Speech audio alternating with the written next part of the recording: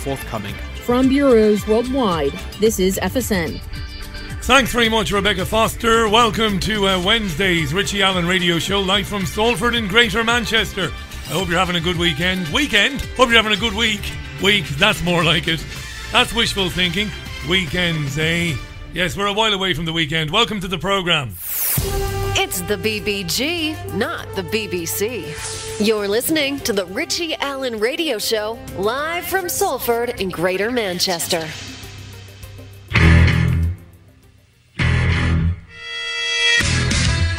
It's the Richie Allen Show, broadcasting live on richieallen.co.uk and multiple platforms around the world. And now, here's your host, Richie Allen. Yeah, that's proper wishful thinking there. You're thinking about the weekend already.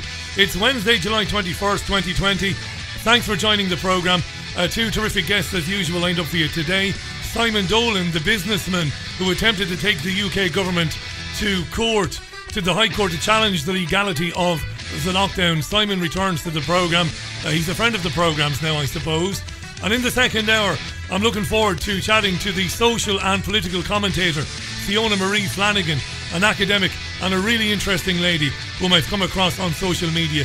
She's made some blindingly brilliant videos about the changing face of Ireland, about COVID, about climate change, and much more. So Fiona Marie Flanagan joins the programme in the second hour.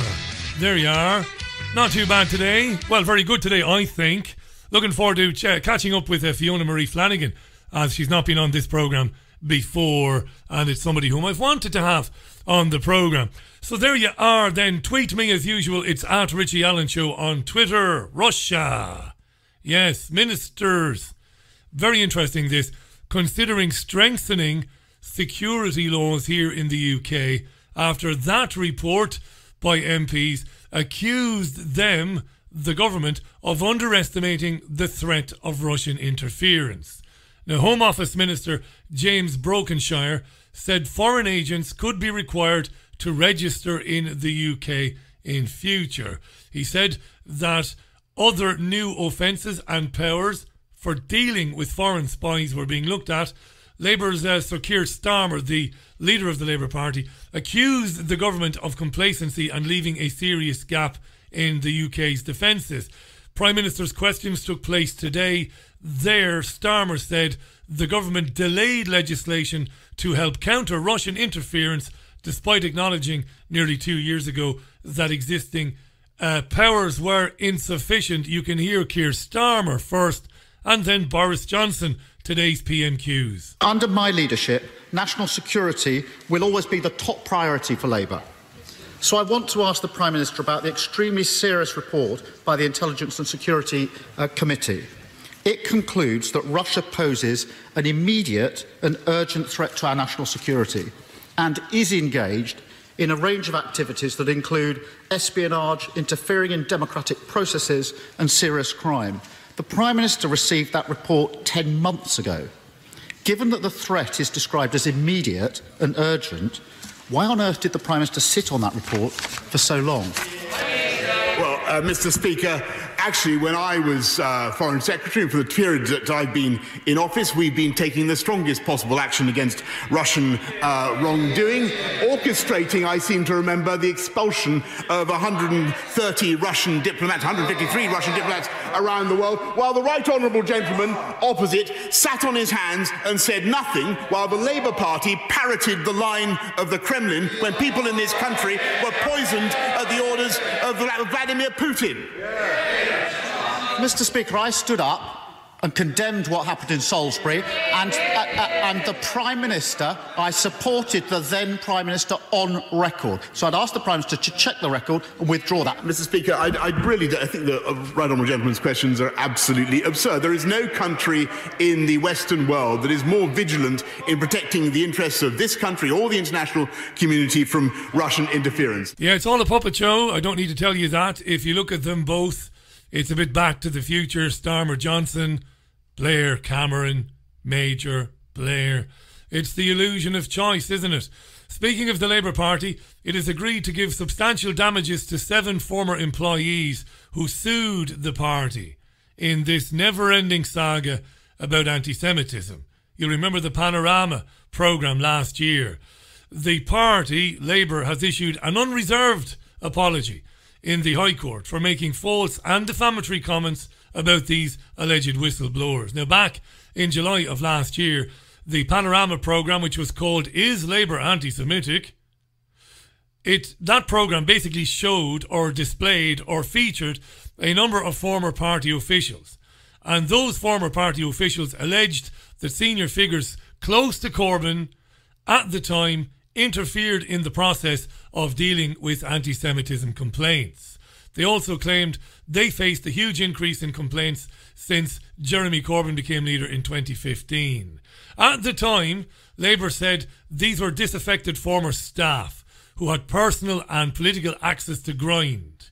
And they were accused, were these whistleblowers, of trying to undermine Jeremy Corbyn. Now today, Corbyn said the decision to settle the claims with an apology and damages was disappointing.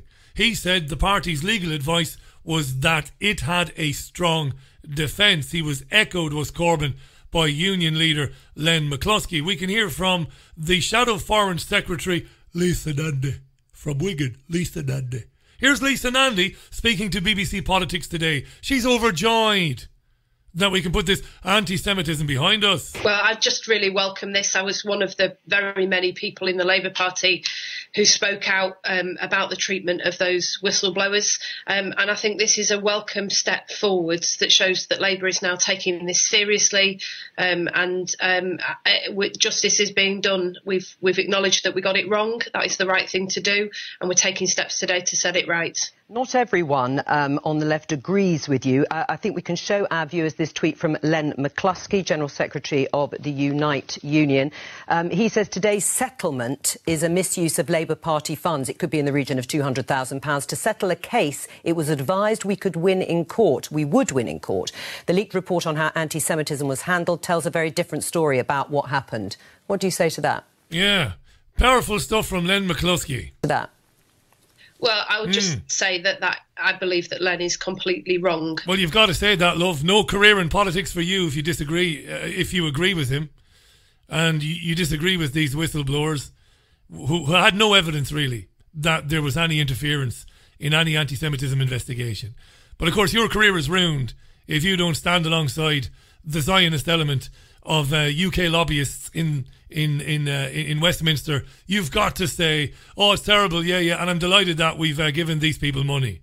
Otherwise, you're finished, Lisa. About that.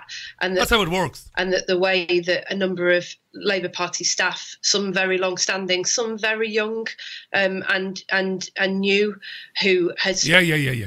These allegations were baseless, without any foundation whatsoever, and they were only to destroy and bring down Jeremy Corbyn, whom I, as you well know, have no time for whatsoever. No Labour supporter am I. Anyway, Lisa Nandy there. We'll leave that one there. We're fed up with that. Cressida Dick, old Cressida, is the Metropolitan Police Commissioner. I know. What do I know? I'm not telling you. She was on Nick Ferrari's programme on LBC Radio. Why? Well, because every now and then she pops on to answer questions about policing in the capital and what have you. So Cressida Dick was on there, and there were some interesting questions, lots of them in fact. Here's one or two of them. Well, I'll tell you what, we'll deal with one, and then we'll jog on because we've lots to get through. This Friday, 2 days from now, masks come into play in UK shopping areas, shops, shopping centres and what have you. We are supposed to be wearing a mask when we enter shops this coming weekend. Now, some police forces, including Thames Valley Police, have said we won't be enforcing it. We don't have the manpower. Right. Anyway, you see, we're wearing masks in July, you see. They're asking us to wear masks in July because the virus is still around, you see. There's loads of virus around and, well, loads of infections and, well, we need to keep socially distanced and we need to stay away from one another and not hug our grandparents and all of that. You know, eh? What do you think of that, eh? Yeah, right. Dry that one out, you can fertilise the lawn. Yeah, and we won't ever return to normal, ever, until we get a vaccine. Vaccines will be our saving grace. They will save our lives and help us to return to normal. because vaccines will give us herd immunity, eh? Yeah, right. Dry that one out, you can fertilize the lawn. It is bullshit, but it's happening, and there isn't anything I see that's going to stop it. So police then, Cressida Dick, what's happening with the masks? Let's talk about enforcement. Will you enforce mask wearing? Will you be out there in shops fining people? Here is the Met Police Commissioner, Cressida Dick. So our approach to the regulations, as you know, has been throughout to only use enforcement as a last resort. So when people were, only highly restricted on being able to go out on the streets, we were out and we were just talking to people and encouraging them to comply. And the vast, vast, vast majority of people did comply. As I understand, the vast majority of people are now complying with wearing the masks on public transport. And this is the most important thing, that people actually do comply, and that other people encourage people to comply. Do you want to educate and explain? Yeah, absolutely. Yeah. This is much the most important thing. If I'm running a shop and I've got half a dozen people and I call, will your men and women come running? We will be working, when we are, with the retail trade right across London, and just as, again, during the beginning of lockdown, the larger stores that were open, you remember the supermarkets and things were open, some of them brought in literally security guards. Yes. But they have been able to maintain the social distancing and the sensible queuing and all that kind of thing. And we patrol around and speak to the shops, but they've only called us rarely to assist. And that is what I hope would happen on this occasion. Calling the police should be a last resort for dealing with a mask issue. But of course, the law is the law. Sorry, a mask in a shop, having to wear a face covering in a shop. But if someone's not wearing their mask and they refuse to, do I ring the police? I would say, if you've tried everything and you're really concerned, you can't get the person out of the store, and they're getting aggressive or whatever, yes, of course you should ring the police. Only if they get aggressive. Well, I think people will. How helpful is this law? My hope is that the vast majority of people will comply. Indeed. And that people who are not complying will be shamed into complying, or shamed to leave the store by the storekeepers. By the storekeepers. You'll be shamed into complying by the storekeepers. Imagine that. You'll have the... Do they call it the TANI system anymore? Probably not. That's very old-fashioned, You'll have shop managers, supermarket managers. Look at the arsehole on aisle 10 walking around without a mask, eh? Putting you at risk, eh? Incredible stuff, this. And I don't know. I don't know what's going to happen over the weekend. I don't know whether people will just acquiesce, whether they will bow their heads and say, all right, well, there isn't anything we can do about it, so we'll wear our masks and we'll see how we get on. I don't know what's going to happen. I won't be wearing a mask. I will be entering supermarkets. Yes, I do accept, and I do acknowledge that as somebody who has been diagnosed with asthma and who does carry an inhaler, if push came to shove, I suppose I could brandish it rather than end up rolling around the floor punching a supermarket manager in the face. We'll have to wait and see what's going to happen. I was listening to Talk Radio earlier on today, and very interesting little bit of commentary from Neil Oliver. Now, Neil Oliver is an archaeologist and a broadcaster, and he's a very interesting guy, is Neil Oliver.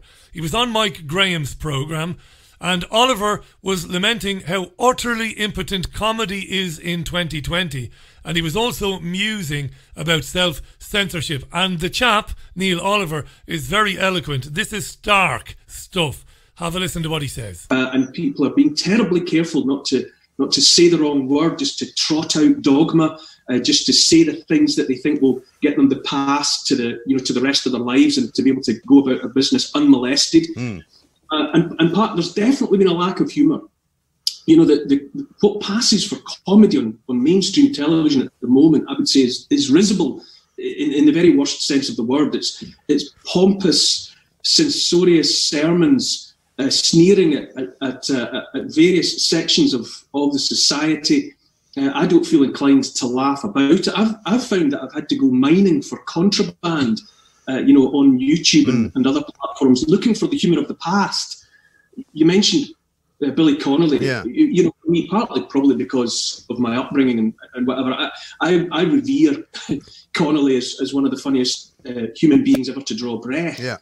But I've gone back looking for, Bill Hicks, Robin Williams, Chris Rock, because I'm in desperate need of the irreverence I'm in desperate need of it. It's like taking illicit drugs or something. Yes. Going back and hearing someone, even just 10 years ago, having the audacity, to say the unsayable, because that's where we are now. The unsayable is definitely there. Pretty soon you'll be caught out for thinking the unthinkable. Yes. Yeah, it's occurring to a lot of people like him. Maybe it wouldn't have occurred to him before COVID. It is dawning on people like him what is happening to their world, to their friends and family, and they don't like it, and they're speaking out about it. Is it too late? I don't know. Let me tell you this very briefly. I put a post on Facebook earlier on today. I've known a couple of guys who've worked for Google. In fact, I know 3 guys. 2 who worked for Google and 1 guy who left Google and who came on this program to talk with me a year and a half ago about Google's censorship against alternative right platforms. And my 2 mates who work at Google, both of them still there, they've dropped me 1 or 2 bits of information over the years. Nothing groundbreaking, really. Just little bits of information about things that are happening there. And I was in touch with one of them this morning.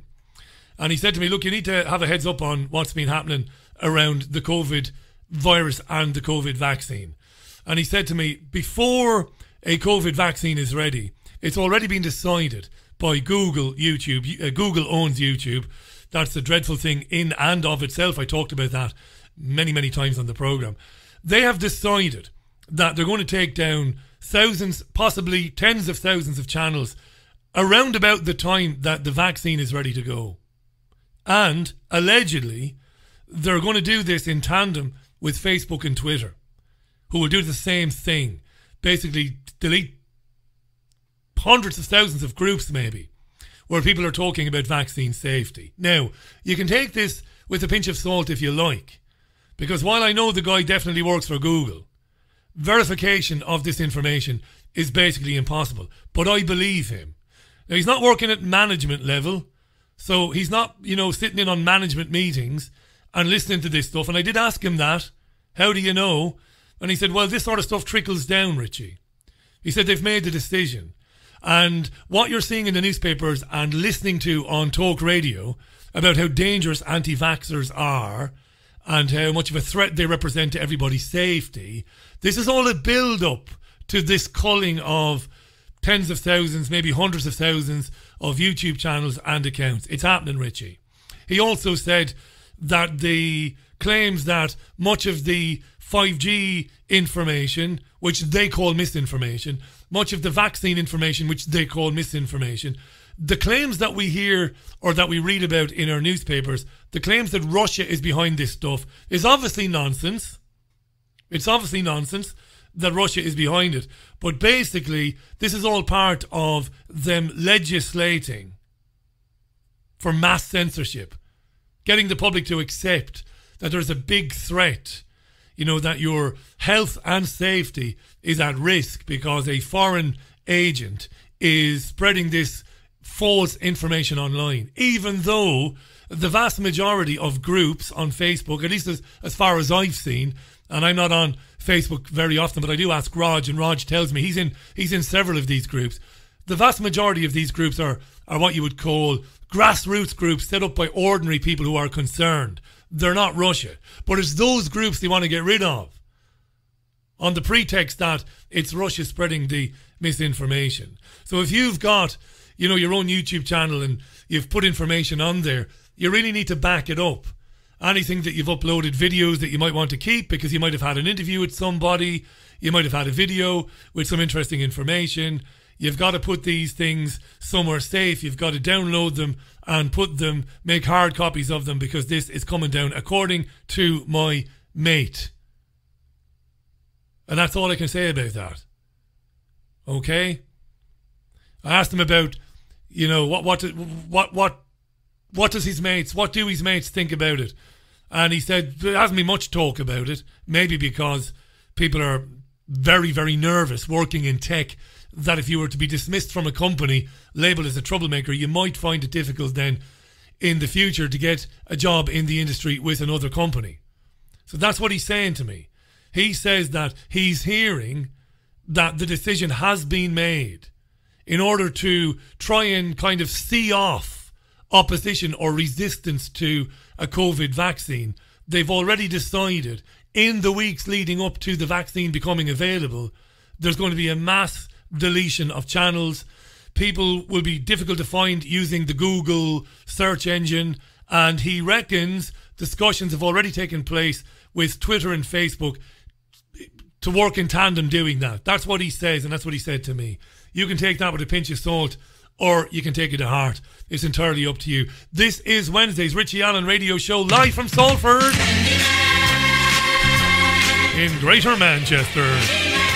Hi, I'm Richie Allen. Sammy Davis Jr., Candyman on the Richie Allen Radio Show. 26 minutes past the hour. Wednesday's programme, July 22nd. No sign of summer. No sign of summer at all. My guest this hour is no stranger to you. He needs very little introduction. A very popular and successful businessman. These days I see him as a human rights activist and advocate. Sadly, despite a terrific effort, I think, he was unsuccessful in his challenge, his High Court challenge against the government's introduction of the lockdown measures. But I don't believe that story is over. To tell us more about that and to talk generally about what's been going on of late, let's welcome back to the programme Simon Dolan. Simon, welcome back. How are you? I'm good, Richie. How are you, mate? I'm very good, mate. I was disappointed, of course, with the result. Not surprised, but disappointed. I think you gave it a great crack. You did mention looking at the possibility of an appeal. Is that a reality? Will it happen, do you think? Yeah, the appeal paperwork has gone in, so we're just waiting to hear back from the court now as to whether we're actually allowed to appeal. It'll be remarkable if we're not allowed, but it's quite remarkable what the judge did in the case that we had, in so much as he just brushed aside all the evidence and just said, well, it was down to the government to decide, and they did it, and it's fine, which is bizarre. So, and you made a very good point in the wake of that, which I hope people picked up on. The government, well, the judiciary has handed the government the licence in the future at any time it feels like to say, everybody get indoors, lock your windows, and sacrifice your living. You picked up on that. That's basically what happened.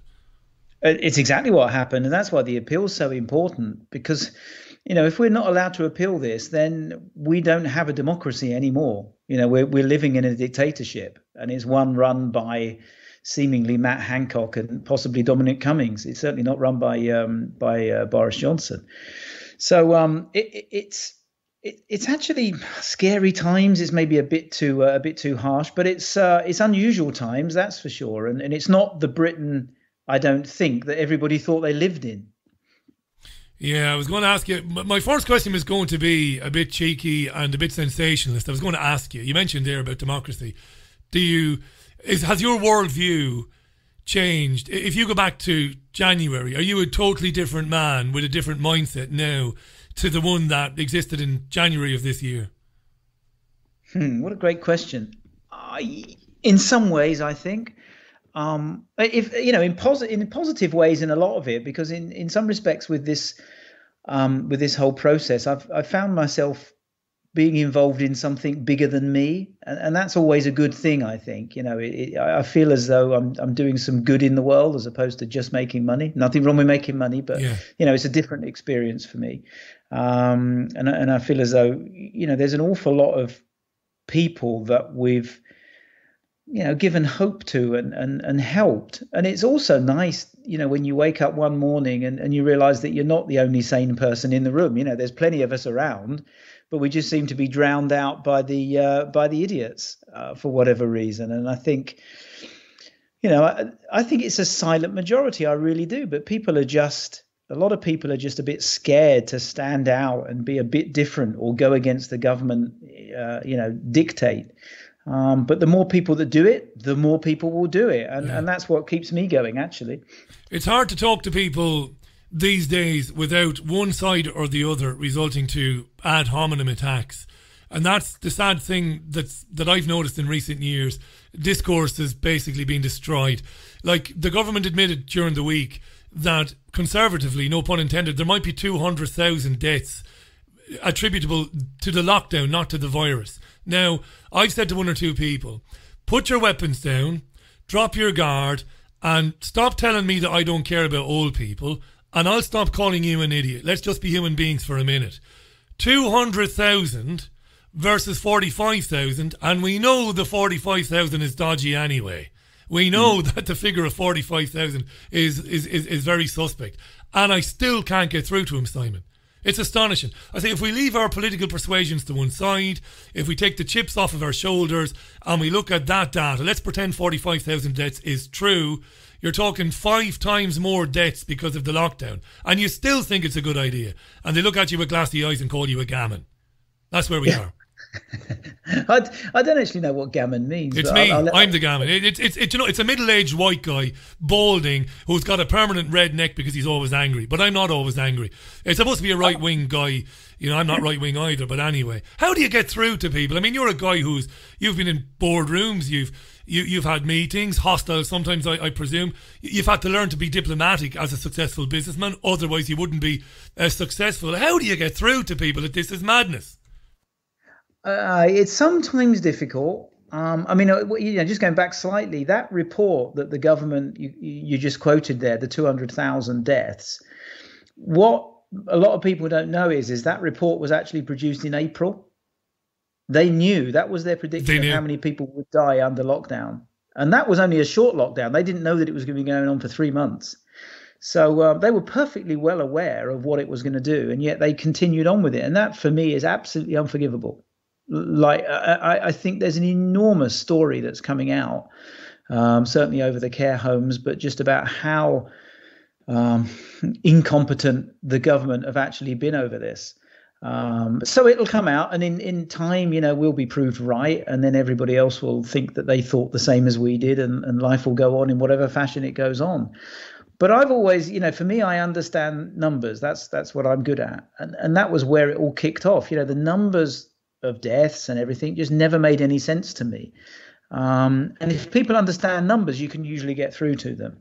If they can't understand numbers and it's just all about emotions, then you're screwed, because they'll always remember the 45,000 dead, and it was COVID, and it's this silent killer, and all the other lines that they've been fed to scare them. The government has done a really, really good campaign, a really good marketing campaign for scaring the life out of people.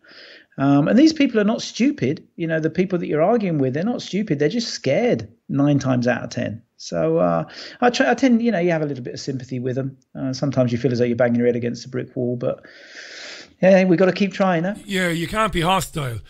On the lack of any challenge to it, isn't it really depressing that rather than go after the nonsense of the science, the Labour Party decided its primary plan of attack or line of attack would be to criticise the government for not doing enough and criticise them for the numbers. I mean, that's incredibly depressing. If that doesn't demonstrate that the parties in this two-party political system, forget the Lib Dems and the Greens, if they're the same, centre left, centre right, they're the same. It was an open goal for the Labour Party, a so-called party of the working class and of working men and women, to go after the government and say from the get-go, listen, these numbers don't add up, locking the country down is not the right way to go. But they didn't. I mean, if you reflected on that, the Labour Party, we talk about the government all the time, but we need to have a look at what the Labour Party has done. I think the only thing more disappointing than the Conservatives in all this have been the Labour Party. Because you're quite right. They were the ones out there that should have been saying and questioning the government. But do you actually remember them ever questioning the government on anything during lockdown? No. I don't think there was ever one, was there? There was no criticism, there was no nothing. What they're doing now is to jump on it and say, oh, well, you should have done it for longer, or you should have done it sooner, or you should have done this, or you should have done that. Well, you're 3 or 4 months too late, mate. You really should have been talking about this at the time when you could have done something about it. How about voting against the coronavirus bill that locked us all up? But no, you didn't do that. Literally nothing. Literally no. No comeback, no questions whatsoever. And, genuinely, I think the Labour Party ceased to be a party of working people probably, 30 years ago, maybe? Long time ago. Well, that's a sad reality. As somebody whom, is a devoted trade union, we wouldn't get on, Simon, me and you, in real life. We get on the radio. It's funny, though, that and this is what I've found a lot. This whole lockdown, not lockdown, masks, no masks, this isn't actually divided along traditional party political lines, is it? So we're completely different. I'm, conservative with a small c, and you're a trade union guy, all the rest of it. Yeah. And yet we get on and we can talk about it, and we actually agree on this. Yeah. Which is really quite unusual. And I found that an awful lot. People that I wouldn't agree on anything else with, we agree on this. And that brings me on to, whether there is actually a massive void now in UK politics. There's so many disenfranchised people on both sides that I think actually probably all want the same thing. Even though we were traditionally very divided by economic policy or whatever it might be. So that for me is an interesting thought. Maybe it has actually shook up politics. Who fills the void, of course, is a completely different question. But I know, can I just jump in? I know that that's something you've got a very big Twitter following, and when you tweet it usually starts a broad conversation, and a lot of people have been encouraging you and others. And am I right in saying, not that I'm voyeuristically trolling your tweets, but you've gone as far as to say that you might financially support anybody who stands in future elections on anti-lockdown platforms. Am I right in saying that? Yeah, I think it's gone beyond lockdown now because, on the whole, we're not locked down anymore. For me, this now comes down to a freedom thing. It's freedom of speech, it's liberty, freedom to your own life, self-responsibility and all those good things. And that would be the platform on which I would support a party. So if the Conservatives or Labour said, we recognise life, liberty and the pursuit of happiness, and we're willing to mandate it in a English constitution or in some enshrined law that meant they couldn't do this again and they couldn't block free speech and all the rest of those things, I'd be happy to get behind anybody who said that. The rest of it, economically or whatever, I don't think matters too much. I think it's just those principles. So yeah, anybody who was going to run on those, I would be happy to back. Very interesting. Simon Dolan is our guest. Simon is still embroiled in a legal battle with the UK government over the legality of the lockdown, and I'm glad he is. I really am. For the rest of us, it's not easy. Simon has done well in business, and he's a self-made man, and I admire that. It's easy to do nothing, but he's put his own money behind this, and he has crowdfunded as well, and I really appreciate it. I find that most people don't understand, and we come back to the media again, they don't even understand what has been happening, like the amendment to the coronavirus bill that allows public health officers to order a constable to take somebody to be tested for coronavirus. I mean, that's North Korea, Simon. I'm not looking for sensationalist, jingoistic one-liners here to throw out, but I mean, we're living in the UK here. To be told by a constable that, listen, you have to report to a centre on Monday at 9:30. If you don't, we'll come and get you. Give me a break, right? But these things just get rolled out. Again, there was no debate in Parliament. There was no nothing. It's just rolled out. And I don't think that they've actually taken anybody away. I don't think that they've ever used that law. No, but they've given themselves the bloody power to do it. Exactly that. It's not what matters. So now, actually what introduced the lockdown wasn't the coronavirus bill. It was the 1984 Public Health Act. That's right. And that's knocking on 40 years old. So it may well be that this new thing, this new regulation that they've come up with, where they can just come and forcibly take you away if they suspect you of having coronavirus. I mean, how ludicrous that sounds. But that may not be used for 20 years, and it may be used for a different disease that we don't know about at the moment, or whatever other nefarious purpose that they might have. Problem with laws is they get on the statute book, they never come off. Yeah. Isn't it funny? Kevin Myers, whom on the programme we have a lot of time for, very, very, very well known and very respected Irish writer who came to grief 3 years ago for writing something that somebody didn't like, even though he was supported by the vast majority of Irish Jews and well-known Jews even in the UK. He made a funny joke about Jews not being stupid, ironically, and he lost his job writing for Irish broadsheet newspapers. But he said the same thing. He said, give these powers, they're easily taken away. They don't come back. And then he said something. It was funny. I see a lot of people like Kevin Myers, a lot of establishment people.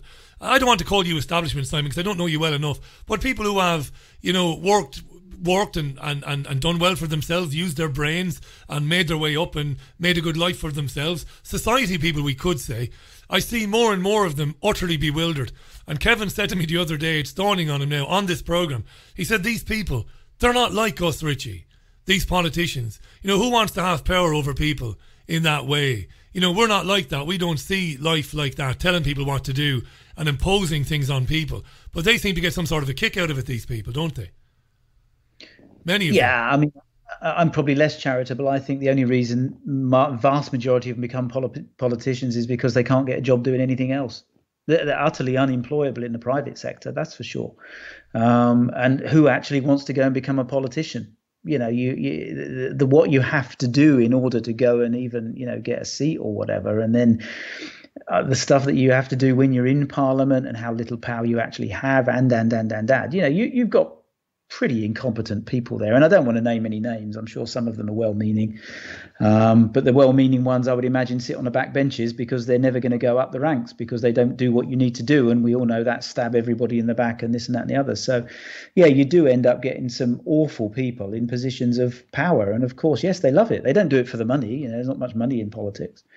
But they certainly do it for the power. And what better way to have power over people than to scare the life out of them, take their job away, and then give them benefits. You say there's not much money in politics, but, you know, to the ordinary bloke, I mean, the last job I was offered back in 2014, I was offered £50,000 a year to present a breakfast show on a well-known radio station in the UK. And David Icke, God blast him, and my missus and everybody else said, don't take it, do your own thing, at least you'll be able to say what you want. And of course they're right, but I mean, they earn minimum of, it's 90-odd thousand pounds, and that's before they get payments and, you know, various committees. I hear what you're saying. It's not bad for sitting on your backside. And don't even get me started on the House of Lords and the £300 a day for snoring and farting your way through the afternoon, Simon. I don't think they're as bad off as maybe you're kind of letting on. No, I guess that's a fair comment. That's a fair comment. Yeah. Hey, I still think it's certainly the most money they would ever earn doing anything. Put it that way. Well, 100% right. Simon Dolan is our guest. Now, this Friday, they're urging people to wear masks in shops. They're saying it's mandatory. It is interesting. Thames Valley Police, some police forces further south have said they won't police it. They don't have the manpower. And even when Cressida Dick was on the Nick Ferrari programme on LBC earlier today, she was very vague about what the police would and wouldn't do, and was almost saying, you know, don't call us unless you're rolling around on the floor fighting people who won't wear a mask. It doesn't sound like the police, that their heart is in enforcing this thing on Friday. I know you've a lot to say on this, Simon. What about Friday and these masks? Well, I mean, there's the principle behind it, isn't there, first of all? But then the ridiculous situation where you've got several supermarkets that have come on and said, well, you know, the customers have to wear masks, but we're not enforcing it. And you're not allowed to ask them if they're not, you know, why they're not wearing a mask. So Sainsbury's, Tesco's, I think they were pretty good. And then you've got, just to shame them, you've got Morrison saying you have to produce a medical certificate. So we're hoping to shame them so that they won't do that. So on the one side, you've got the people whose shops they are saying, well, we're not enforcing it. And then on the other side, you've got the police coming out and saying, well, we're not enforcing it. We haven't got time. It's ridiculous. So they're introducing a law which in and of itself is ridiculous, but which no one wants to enforce. How stupid does a government look? That's ridiculous. Can you just repeat that about the supermarkets? You mentioned Tesco. You might have mentioned Asda. Have they said that they're not going to enforce it? And you said that maybe the other one, the more posh one, Morrison said that they'll ask people for medical certificates. Yeah, Morrison's has said, this is stuff that I've actually seen, and it's usually internal memos from that people have sent me. So Morrison's have said that they have to wear them and they need to see a medical certificate if they've got an exemption. Tesco's have said we're not enforcing it. Sainsbury's have said we're not enforcing it. Asda said they are enforcing it. Who else do I know about? Lidl, Aldi's, they're both not enforcing it as far as I'm aware. They're the ones that I can remember off the top of my head. But you'll soon find out when you go to your supermarket. And what I would urge people to do is if they're going into their supermarket and they've got an exemption, and an exemption can just simply be that you don't want to wear it. You know, you suffer stress if you wear one. So it's quite easy. Yeah. If they then say to you, well, you're not allowed to come in or whatever, please do take a video. Get it on video and then send it in either to you or I on Twitter, because our barrister has said there is a prima facie case for the supermarkets discriminating against disabled people if they do exactly that. And then we'll take a test case and then we'll just see. That'd be brilliant, that. I'm very healthy, I'm fit, but I do have asthma and I do sometimes need the inhaler. And funnily enough, I did drop a message to my GP on Thursday or Friday last week, Simon, and I said, look, what's the story? And the GP said, well, you don't have to wear one if you don't want to, and you shouldn't, and maybe have your inhaler to hand. And I'm not a hard man by any stretch of the imagination, but I'm a proud Irishman. I'm not going to stand in front of a security guard and fumble around in my pocket for an inhaler. I'm not going to do that. I'm not going to justify myself to anybody. So if Tesco's are saying they won't enforce it, they're local to me, as are Asda. I can't get over Morrison's talking about medical certificate. We should bankrupt Morrison's. That's outrageous, that. I say to my listeners... I tried today. That got quite a bit of traction on there, actually. Everybody just saying, well, I'm not shopping at Morrison's. And it's fine because... if I'm a great believer in freedom and all that rest of it, and if a shop says we don't want you coming in our shop if you're not wearing a mask or you're not wearing a pink t-shirt or whatever, that's fine. That's within their remit, as is within your rights to simply not shop there and go and shop somewhere else. Yeah. So we'll all go to Tesco's or whoever welcomes us. That's what I say. If you've got a shop that actually wants to serve you and welcomes you as a customer and values you, then go there. If you've got a shop that treats you like some leper, then don't go there. And pretty soon, the harsh realities of commercial life will take over. I say to my listeners, I've never given my listeners any advice in years and years of doing this program. I've never told them what to do because it's not my right to do that. But here's my advice. If you go to Morrison's and Simon is right, and Simon has seen the memo, and they ask you for a certificate, never go back there again. Punish them. How dare any business that you're going to go and spend your hard-earned cash, 50 quid, 60 quid, 70 quid, whatever it is, how dare they try and make your life a misery while you're in there? They should be bending over backwards in this climate to get your feet in the door. Simon, you're a successful businessman. I doubt it must be complete anathema to you, this notion of making life difficult for people to do business. Christ almighty, these are mad times, eh? Mad times. Well, no politician has ever run a business. No. So... they come up with all these rules and regulations, which, let's face it, are not written by the politicians. They're written by the advisors who've never had any other jobs, and scientists and behavioural this and behavioural that. And they're not thinking about it from how to run a business. They're thinking about it, well, how can we follow these guidelines? And of course, what they do is they give the guidelines just to protect people, just to make sure. And if the business can't deal with it, well, then that's down to them. They're just poor business people, That will be their attitude. But of course, if you've got a restaurants basically break even at about 60 or 70% occupancy. Well, they can only run at 60% occupancy if all the tables are spread apart. So what's the incentive to open? They just simply won't. They'll disappear, and then that's another little piece of the high street gone, and on and on and on it goes. It's funny you say that. Tom Kerridge obviously has come out very strongly in the last week saying that no shows are killing the business. And not ironically, but a lot of people who know Tom as being successful from television, they piled in on him and said that he was a greedy bastard. But they didn't know what you know, which is that they only break even at 60% occupancy. And now, because of social distancing measures, he's got less covers. So if people don't turn up, he's screwed, and so is every other restaurant in the country. Nobody has any idea what the financial implications are going to be if millions of people are out of work. Where's that money going to come from to give these people benefits? This is the thing that kills me. This is why Labour, Starmer, Lisa Nandy, they should be screaming from the rooftops, open the country up, ditch the masks, this is crazy. But they're not. They're going along with this narrative that we've got to keep things like this until we get the vaccine. Now, I know you've got opinions on that as well. I know you're not anti-vaccine. I know that you're not anti-science, you're not anti-medicine. But this is spooky, Simon, isn't it? To be telling people, listen, we see these articles recently where we've got academics saying that things will not go back to normal unless at least 65 or 70% of everybody takes this bloody vaccine. This is not free. This is not a free country when you're being told you must take a vaccine. Otherwise, maybe you don't get to go and watch Simon Dolan race his car, or you don't get to go to Old Trafford to watch the football. Shocking stuff, this, right? It's horrendous. I mean, like you say, I've got nothing particularly against vaccines. I've spoken to people who have been damaged by them, but the vast majority of people are just kind of fine, and maybe they do some good. I think that's been pretty proven why it eradicated certain diseases. But you're allowed to be against individual vaccines. There's lots of different vaccines for lots of different things. Some of them tried and tested. which I would be fine with taking, and other ones that have been rushed out by, on the basis of politics. How can we get it out as quickly as we possibly can? By enormous drug companies that have been indemnified by the government, so that if anything goes wrong, it means the drug company can't be held liable. In an environment where people are panicking and there's fear being stoked, and I don't think they're mandating it, but they're certainly saying, look, they're certainly trying to pile on the social pressure for having a vaccine. This can only go wrong. No vaccine has ever been made this quickly, and they're actually boasting about it. Yeah. Look how quick we've got this vaccine out. We've tested it on 1,200 people, all of whom were healthy and relatively young and fit. And the only side effects that half of them had were headaches and a temperature, which you can just take a paracetamol for. These are side effects after the first week.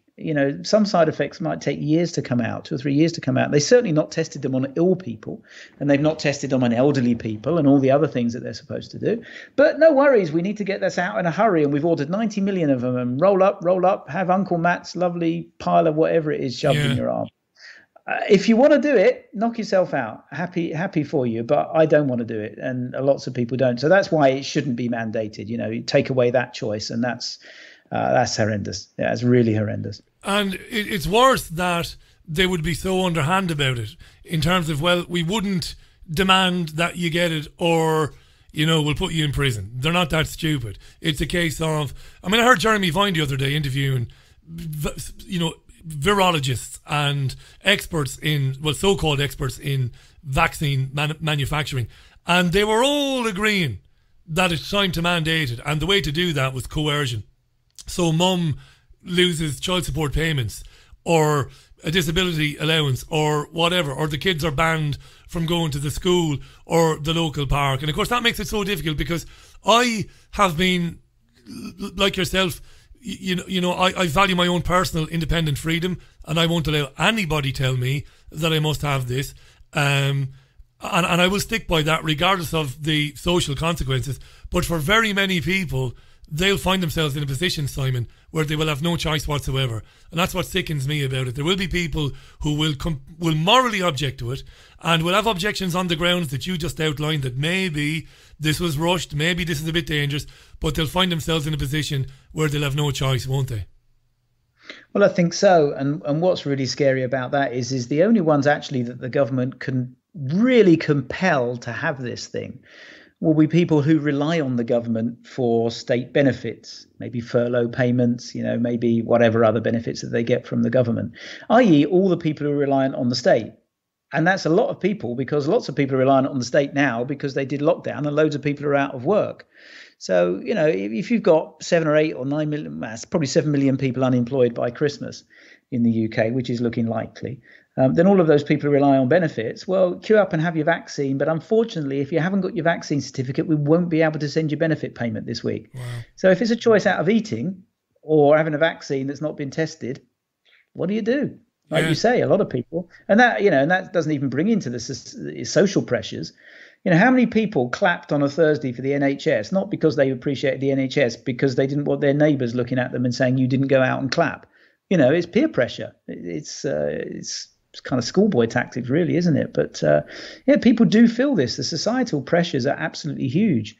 So you've got kind of a double pincer there, haven't you? You've got the compulsion on one side, because otherwise you won't get your benefits. And then you've got everybody else telling you that, it's not for you, it's to save a life, which is what they're doing with the whole masks thing. Masks don't protect you, they protect the other person.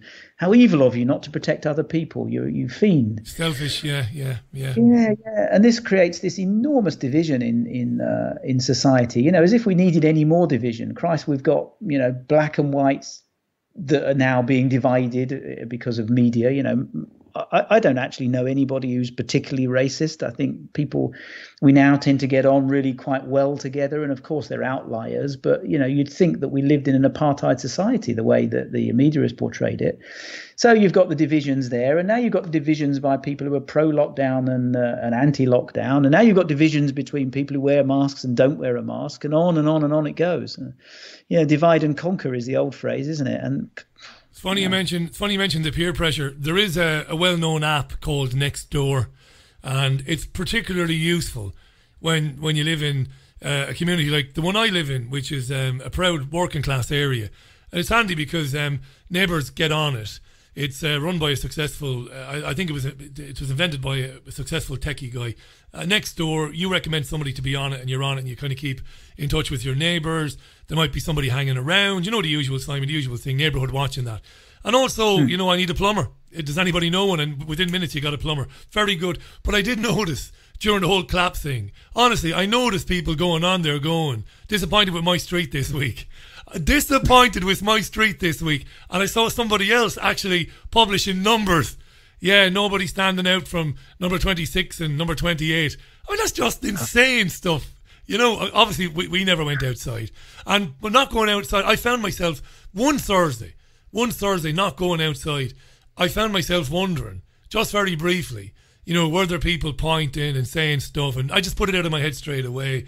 How conformist are we? I used to think that we were a bit more rebellious, a bit more anti-authority, a bit more, you know, able to stand up for ourselves. But sometimes it just doesn't seem like it. And it's going to be put to the test now this coming week and with the vaccine. Simon Dolan is our guest. Last couple of minutes. Do support Simon. Follow him on Twitter. There's only one Simon Dolan on Twitter. Successful businessman, very popular, taking the government to court over the legality of the lockdown. He's a human rights advocate now these days, whether he likes it or not. And we're glad that people with his profile are out there. And you know, long may he continue. Final word to you, Simon. I know I ask you this every time you come on, but what would you like people to do? What would you like us and my audience to do listening to you tonight? If they could take one thing away and do something positive, what would it be? I think initially, just because it's coming up this Friday, we fight back on the mask thing. Just don't be brought into this. You have to wear a mask. You have to wear a mask to save another life and all this stuff, because you don't, and it doesn't save anybody's life, and it's just literally a control thing. There isn't anything else to it. So I think, you know, if I would urge civil disobedience, I think that would be a really good and fairly passive way to start. And just fight back on this stuff, because they've gone. This for me was a straw that broke the camels. There would be many, but this one really was like no. And so yeah, fight back against that. Don't wear them. Just simply don't wear them. And if anybody comes up and says you have to wear one, you say no. Actually, I'm disabled. I suffer severe anxiety if I have to wear one. I'm actually going to say, if anybody challenges me with it, I'm actually going to say that I was in the forces and I was waterboarded. Get in there. Get in there. I love it. You've set something off in me now and our listeners. We need to spin the wildest fiction at the front doors of these supermarkets. Fantastic. I love it. Yeah. Me and Sylvester Stallone and Johnny Depp. Yeah, we were in Laos in '68. Absolutely right. Yeah, too right. I've got a disability. I don't have to wear it. So let me in, please, and walk past them and see what happens. Yeah. I'm proud. That's what to do. Brilliant. Simon, thanks for giving us your time, mate. I really appreciate it. I said this before and I'll say it again. I wish you were speaking for 5 or 6 minutes on the BBC News at 6 or at 9 o'clock or 10 o'clock, whatever it is. But sadly, that's the state of the media today. Don't depress yourselves by looking at an editorial in today's Times advocating taking the vaccine. Don't do it to yourself. Do have a look. It's dreadful. Pro-vaccine propaganda. But anyway, mate, look, we'll talk again, obviously, in the very near future, and we hope, fingers crossed and toes crossed, that your appeal against the High Court decision will be successful. Godspeed to you, Simon, mate. Thanks for coming on as usual. Thank you, buddy. Always fun. I'll speak to you soon. Look forward to it. Thanks. Simon Dolan, what a top bloke he is. And thank God there are guys out there like him taking them on. I really appreciate that. It is 90 seconds or 60 seconds to the top of the hour. In hour 2, I'll be joined by Fiona Marie Flanagan. I had a lovely chat with Fiona off air today. I've been looking at Fiona's tweets for a long time and meaning to invite her on. I never did, but I did this morning, and thankfully she's available. Fascinating lady, academic, citizen journalist, you could say, social commentator. We're going to talk about a lot of things. We're going to talk about the changing face of Ireland. We're going to talk about climate change.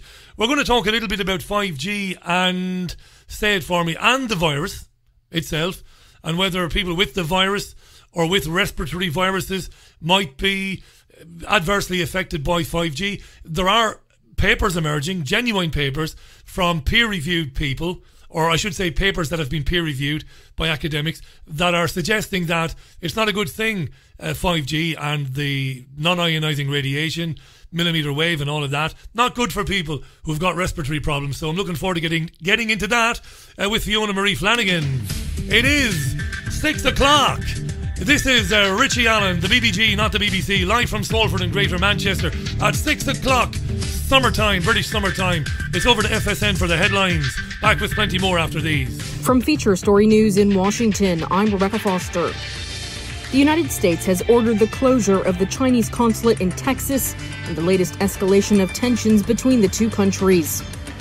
The daily death toll from COVID in the U.S. has passed 1,000 for the first time in 2 months. And the UK government is looking at offering the security services greater powers to stop foreign interference. Thank you, Rebecca Foster. Fiona Marie Flanagan in a few minutes' time. We'll have a tune before that as well. Keep chatting amongst yourselves on Twitter. It's at Richie Allen Show on Twitter. Europe's most listened to independent radio show. Nothing like it. The Richie Allen Radio Show. Live on richieallen.co.uk. Fab Radio in Manchester. Triggerwarning.tv and multiple other platforms as well. Renowned healer Mark Bayersky travels the world to find the most unique and powerful crystals for self-healing. Since the ancient times, crystals have been used as healing tools. They hold a natural healing vibration and are highly charged in positive energy. Mark teaches how to channel the universal energy and transfer it to the crystal to activate its healing power. Each crystal is used for its unique ability to target a different physical or emotional challenge. Mark Bayersky is an author, healer, speaker, and founder of the Pure Energy Healing Academy. He shares powerful messages of inspiration and healing on his daily YouTube videos, reaching millions worldwide. Mark's crystals, healing oils, and incense sticks are most sought after by other healers. His collection is available online at www.markbayersky.com. His work is presented through Lemon House, a company that creates and curates consciously made gifts. This is The Richie Allen Show, the most listened to independent news radio show in Europe. Welcome back. One or two people tweeting me suggesting that I was exaggerating about my conversation with a Google employee. Let me tell you this. Anybody who says that they have never told a lie in their lives would be lying. We have all lied in our lives one way or another, every one of us. What I have never done in my career as a journalist is I have never opened a microphone and lied to my listeners. Never. Because it's all you have. As a broadcaster, as a journalist, all you have is your word and your integrity. And when you are found to be telling lies, it's over. And it's over forever. A journalist or a broadcaster can never recover, ever, when it has been proven that they have told a lie to their listeners. And I understand people being skeptical and suspicious about things, and I have no problem with that. But knowingly going on air and saying something which is untrue, it'll never happen. It has never happened in my 20-plus year career as a producer and broadcaster, and it will never happen in the future. What my contact at Google told me wasn't exactly groundbreaking, was it really? This is the plan. The plan is, in the run-up to the release of the COVID vaccine, I was told, and I did tell you can take it with a pinch of salt, you don't have to believe it, I can't verify it, but the plan is for a mass culling of channels on YouTube and groups on Facebook of people who discuss vaccine safety and who might be sceptical about vaccines. It's not that hard to believe, really. I think if I ever do come on air and exaggerate or lie to my listeners, I think I'll make up an absolute massive whopper. It'll be a lot more exciting than that. Anyhow, 4 minutes past the hour. This is Pussycat on the Richie Allen Show. Fiona Marie Flanagan will be live from Dublin in about 3 minutes' time, and I'm looking forward to you meeting her for the first time on this programme. Alrighty. Right, that is music from Pussycat. The song is called Mississippi on the Richie Allen Radio Show. 6.5 minutes past the hour. It's been a lovely afternoon in Salford. A bit muggy, a bit overcast. I'm really excited about welcoming my next guest to the programme because we've been connected on social media for some time, and she's always posting interesting things, interesting articles, and also links to interesting information about a wide variety of subjects. let's call her a journalist. She's a citizen journalist, formerly an academic, a social commentator, I would say, and she's also very good. I've watched her on YouTube being interviewed by various people on very interesting subjects. So I'm thrilled to welcome from Balliol Clear from Dublin, our friend Fiona Marie Flanagan. Fiona, dia gwit, welcome to the programme. How are you? Dias Merwich, Richie. I'm very well, thank you. And thank you so much for having me on. It's a real pleasure to be here. It's overdue, really. I mean, it is. I've been meaning to do it for a long, long time, but here you are. And we're going to get through lots and lots between now and about 5 to the top of the hour.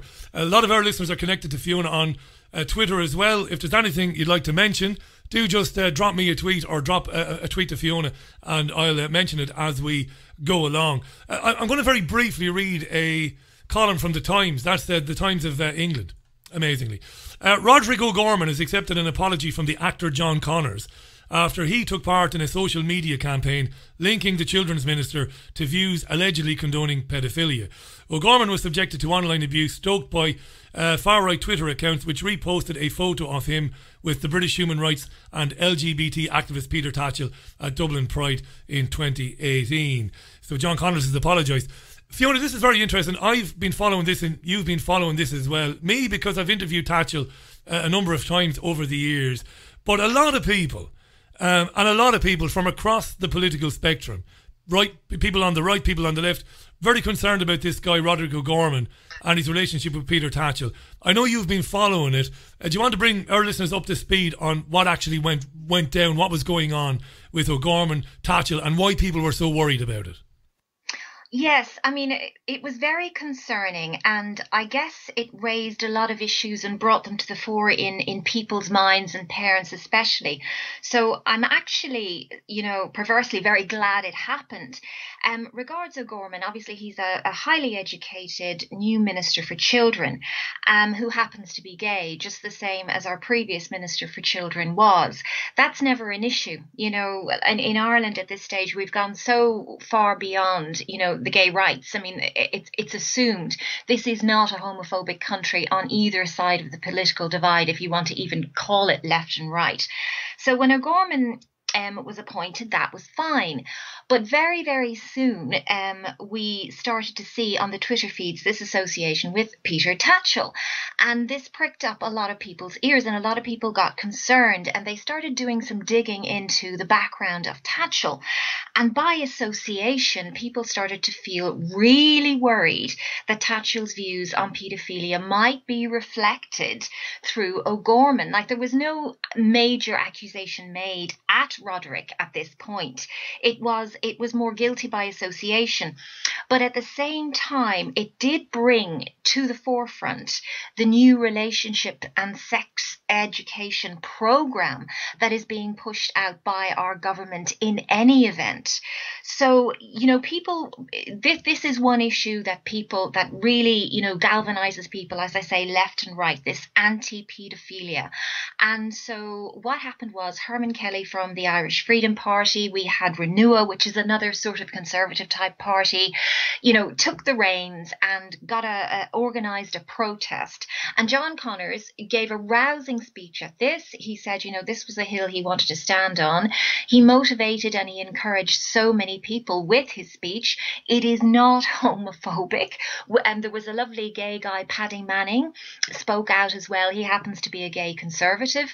He doesn't agree with this, any paedophilia agenda. And the reason I say agenda is because in the relationships and sex education, there is a push to, in my view, sexualize young children, to introduce them to concepts which are way, beyond what I think a young child will be capable of absorbing. And we're talking about World Health Organization directives, such as, and I hate to even say this, Richie, but I'm going to have to, give you the word for it, teaching them about masturbation when they're very young, teaching them porn literacy, teaching them about reproductive rights, including abortion. But the point is to actually completely remove any value system from that. So they want to push any form of religion out of this education and just teach them this sort of evidence-based factual RSE. And I happen to be pro-life. I'm proud of it. I'll debate anyone on it. And my view is, how can you tell a child about abortion without giving a value judgment in there? Thou shalt not kill. What if the child says to you, is it okay to kill another? So I'm kind of going around the circles here, but I'm trying to sort of give you a view as to all of these issues came to the forefront. But I suppose the key point was the anti-pedophilia. Parents do not want their young children sexualized. Tatchell was very much for lowering the age of consent. This was out in the public domain. So they protested together. Less than a week later, John Connors issues a 180-degree turn. You can draw your own conclusions as to why he would have done that.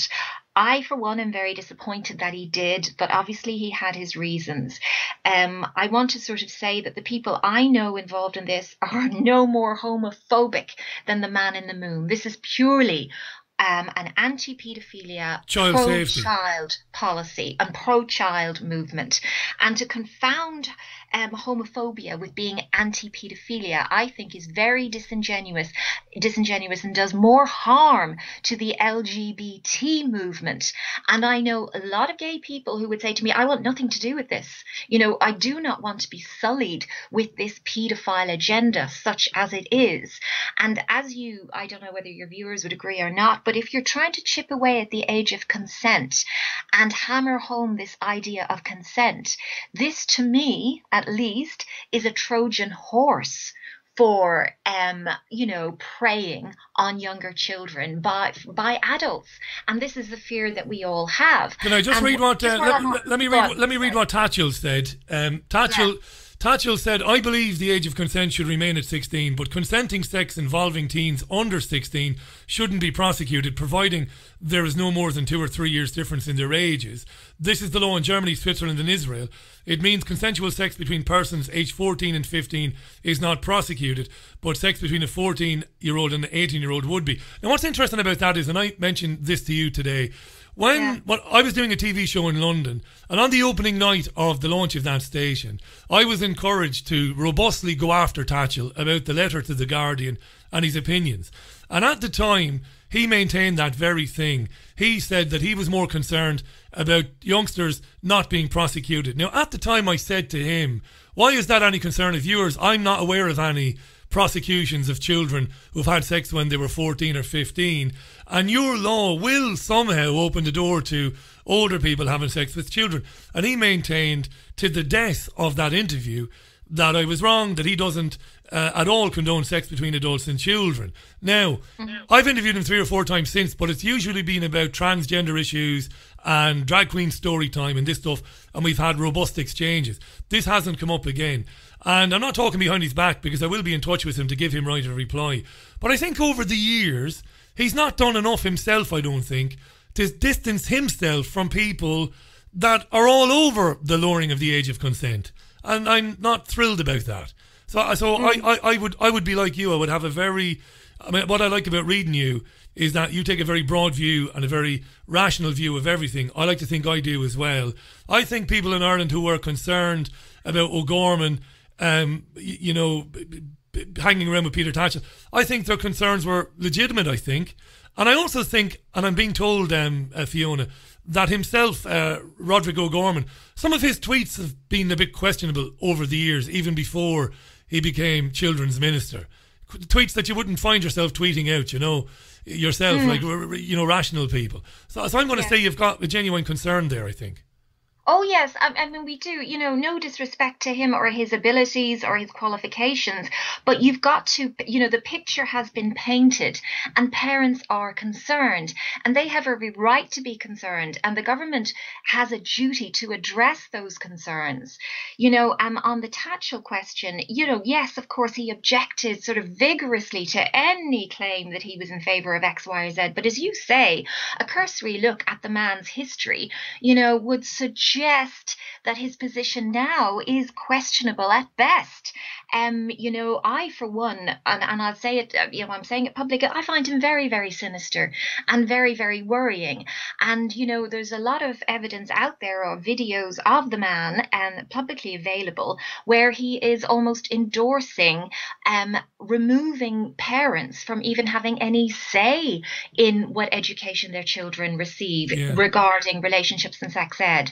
I mean, he even said on Niall Boylan here in Ireland that children are not the property of parents. That's right. Yeah. And when you are openly advocating this, and the movement Educate Together, I know there's from the UK, are coming over to Ireland and basically giving them techniques on how to avoid having conversations with parents at all, and literally making it as difficult as possible for those parents who would have objections to LGBTQ+, and I'm talking about the Q+ angle on it predominantly, worries about that. They're making it as hard as possible for them to remove their children from those classes, and they're almost celebrating this fact together. So I think people in Ireland, from what I can gather, took this opportunity to say, hey, wait a minute, what's going on here? To look at the RSE program, to look into Tatchell, to look at O'Gorman and his previous tweets. I'm not saying yea or nay, I'm not accusing the man of anything, but the picture it paints is one of huge concern to me. But the government just uses the strong arm tactics of silencing. You're all homophobes. Labelling us all homophobes. I mean, for goodness sake, that's just so lame. That's just so tiresome. Tried and tested. It's almost boring at this stage. Hey, let me just jump in very quickly, Fiona, and just provide a little bit of balance on Tatchell. I mean, if Tatchell is only Tatchell himself knows what he really is, he's got to look at himself in the mirror every night before he goes to bed. And I've taken him on. It's been 7 years since I took him on the whole age of consent thing. Since then, arguing with him about various things. The last time he was on, I had a big debate with him. He said it's not okay to think. I was saying to him, you've got to learn to live with people who don't like you because of your sexuality. I was basically saying, tough shit, Paddy. This is the world we live in. There are people who don't like me because I'm Irish. There are people who don't like my friend in Cheetham Hill because he's Jewish. You can't police thoughts. And incredibly, he was challenging that and suggesting that we should be able to police thoughts. Anyway, long story short, he does have questions maybe to ask about this obsession with sex education and obsession with maybe the age of consent and decriminalisation, and maybe I'll invite him back on again. And I know he will come on. He's no shrinking violet. But over the years, the guy's put some stuff in the bank. He's done a lot, particularly back in the day when gay men and women used to have the bejesus booted out of them, just because they were going out. And he was brave, and he got his head kicked in 100 times, and he stuck up for people, for women in Saudi Arabia. The guy's done some good stuff, and I think he's genuine. But I hear you. These are important things. Let's stay with the the relationship and sex education. It's disgusting. It's distressing. It's horrendous as a non-parent to imagine that they would ask your child to consider these things at such a young age. Tell me, Fiona, where is your church on this in 2020? Are they absent completely? Absent completely, I'm afraid. I am late to the faith, as I say. I'm a sort of a reformed Catholic, if you like. I've done the scenic route through everything, but of the last few years, I have gone back to it. It has been a source of great comfort to me. And at this time, I mean, thankfully, my children are now late teens, and I was blind through their sex education. So thankfully, it was okay. It never went to this sort of level. And yes, our church has been absent because, I mean, just cut a long story short, it has handed over power completely to our secular state, and it will not interfere. It didn't even interfere in the abortion debate, or it barely said a word. I'm not going to go down, obviously you don't want to sort of get into this in too much detail, but I'm very disappointed in Pope Francis. I'll say this publicly. We're getting no support at all from the Catholic hierarchy in Ireland. So battered and bruised are they because of the child sex abuse scandals that they have been involved in themselves, that it's almost that they have retreated into the background, defeated and out of of the public view completely. And anytime I go to battle with anybody about this, what is the first thing I always get back to me? How can you support the Catholic Church after all the child? And of course, I condemn child sex abuse at any level, in any aspect or area of society. But I do not condemn the teachings of Jesus Christ or the traditional scriptures of the Catholic Church. They hold still, but people associate one with the other and can't disentangle them. So it's almost that you're marred from the get-go when you try and speak out on this, because they go straight to your Twitter profile and say, you're a Catholic, so how can you possibly da-da-da-da, and then they're off. So no, sadly, Richie, to get back to your point, they have been missing in action. It's, you know, what's happening here as well, and they're introducing weird games for children to play with dice, and on each side of the dice would be a sexual act or a part of the body, and the child will have to describe an act and all this. If I didn't know it was going on, I would think the person telling me is just shite crazy. They've gone mad. This can't be going on, and yet it is. And this notion that, I mean, I'm 45. I did sex education. I had to be 14 when I was hearing the terms, you know, vagina and womb and egg and vulva, and this is how it happens. Biology, of course, it was all very clinical and mildly amusing, of course, as it was, because when you're a teenager, you didn't know where to put your face. But the notion that we would have been dealing with this at 4 or 5. What about parents? I know things are very difficult for people. I know in most households, both mum and dad, if mum and dad are there to begin with, are working to make ends meet. So maybe it's easier to just let the schools get on with it. But I would hope in my heart of hearts that parents would say, no, you don't talk to our children about this. They're too young. They should be rolling around in the muck, eating snails, playing marbles, running around kicking a ball. They can't be asked to consider this stuff at that age. Are parents worried about this? Are they kicking off, or are the majority just resigned to it?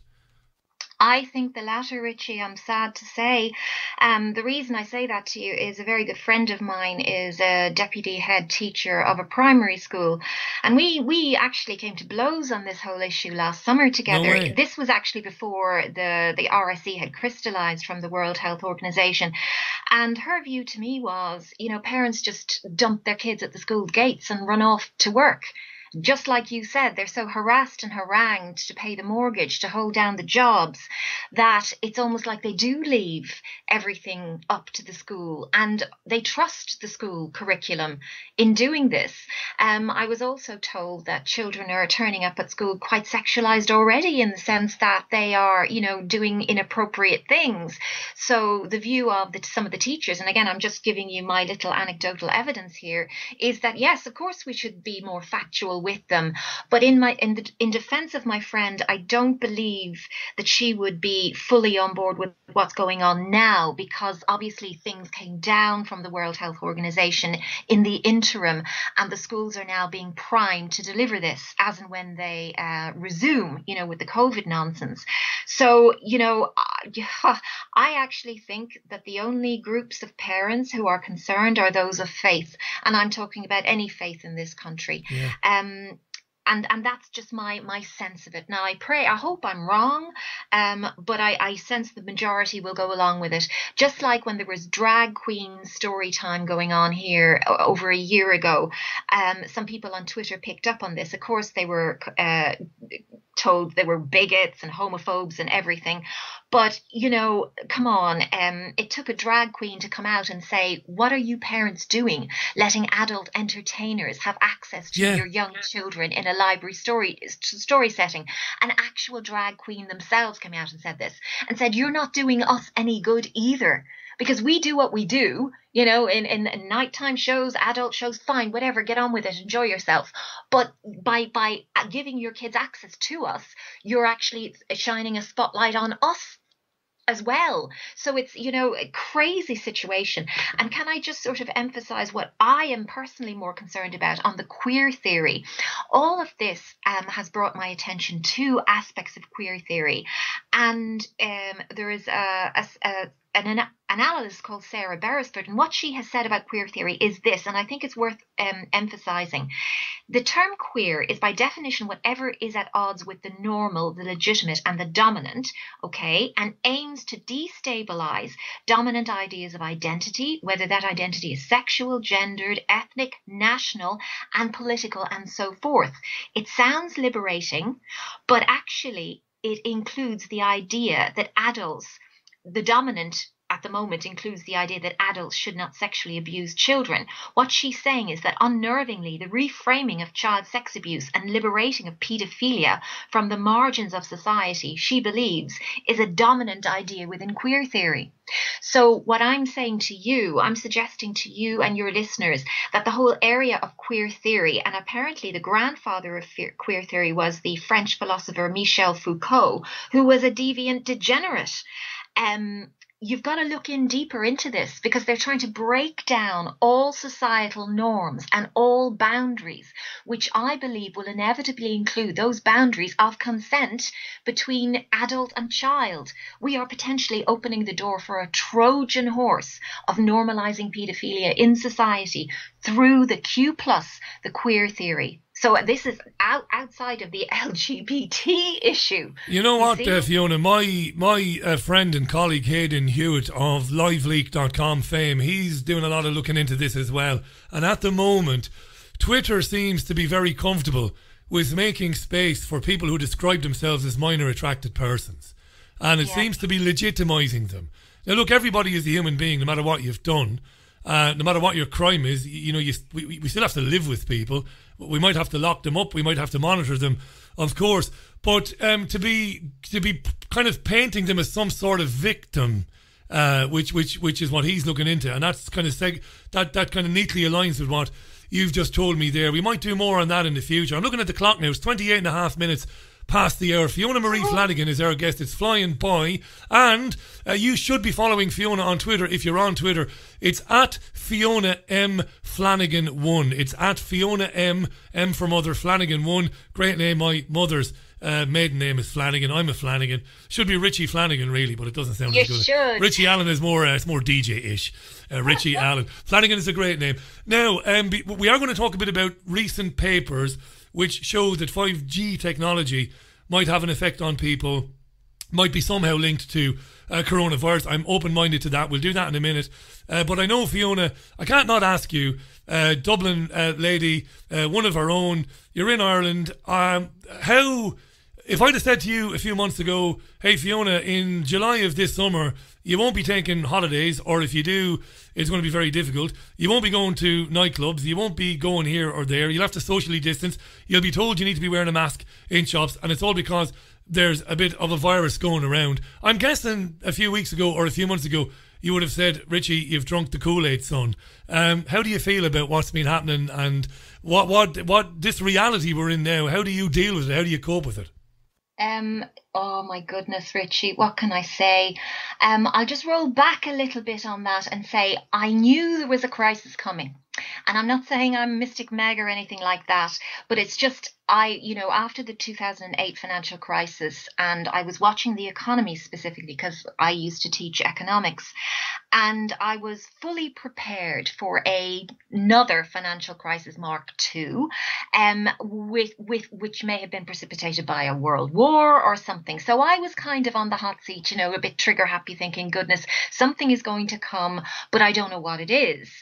Because again, I was looking at the markets, just looking at the economies, etc. I would never have imagined that a virus like this would have happened or been used as the trigger for what is going on now. So to answer your question, I would have told you you're crazy. Yeah. And it's almost like my worst nightmares are coming true here, because this virus is the catalyst for everything. It's almost as if now I'm very much into the research on the United Nations Agenda 2030, Sustainable Development Goals, into the climate change agenda, etc., which has been very much to the forefront of over the last couple of years. And what I see is that this virus is the catalyst for all of these agenda items to converge, and they're all converging now.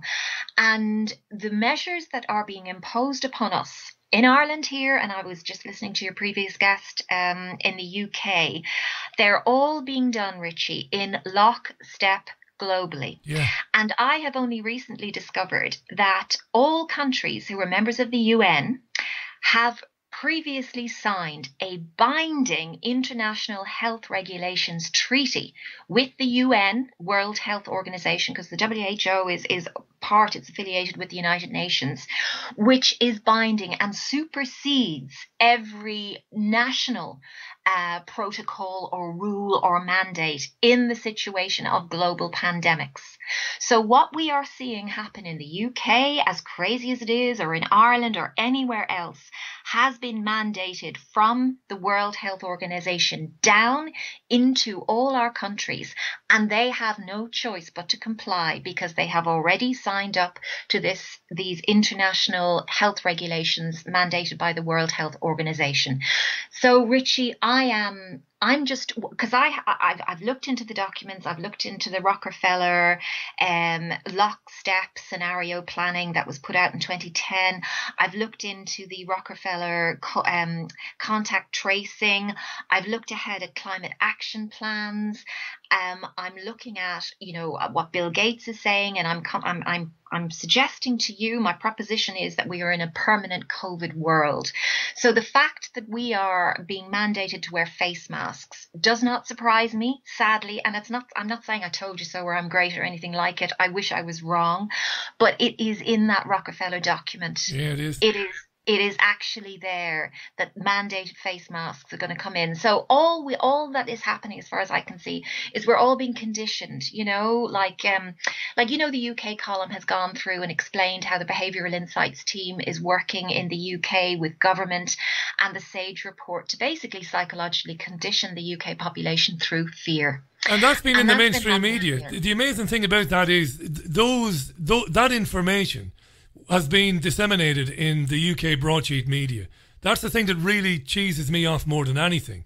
Yes, some of us in the independent media have talked about it, but staggeringly, in the obviously much wider mainstream media, which reaches far more readers and listeners, they basically discuss this stuff, and yet nothing comes of it. It's like people read it, Fiona, and it doesn't register with them what's going on.